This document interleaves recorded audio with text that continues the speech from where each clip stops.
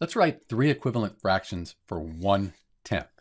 What we're looking for is another fraction that's equivalent to 1 over 10. It has the same value as 1 divided by 10.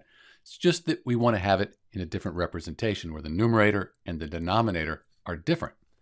To do that, we could multiply 1 over 10 times 1. We just get 1 over 10.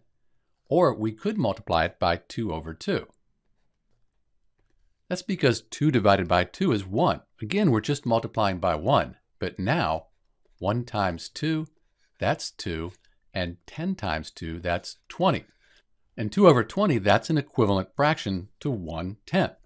If you divide 1 by 10 or 2 by 20, you'll get the same decimal, 0.1. So let's try another. Let's take 1/10 and multiply it by 3 over 3.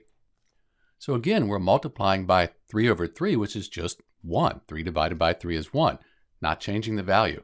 1 times 3 is 3.